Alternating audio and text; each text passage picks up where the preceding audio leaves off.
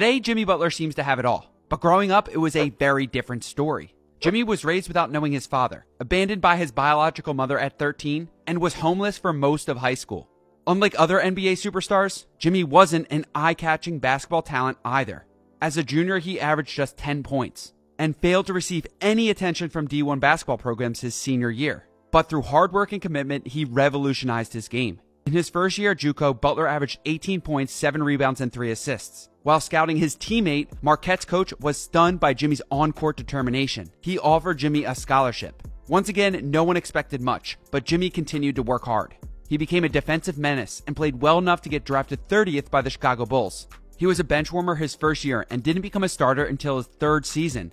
In 2015, he raised his scoring average to 20 points per game and was named an All-Star. Every time life seemed to set Jimmy up to fail, he overcame the odds. The mark of a true winner. Shoot me a like if you didn't know this, and give me a follow if you want to see more.